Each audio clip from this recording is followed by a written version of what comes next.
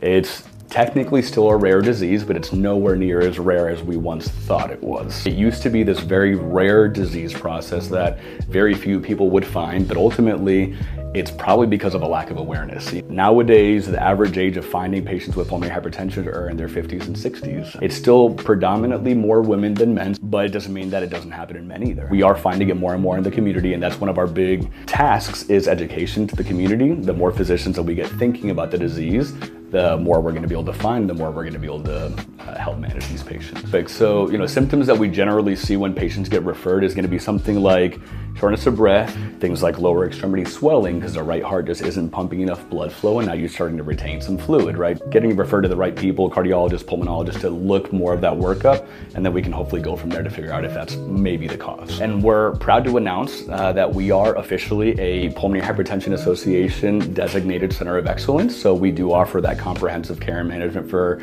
our community. So we'll be happy to take care of you.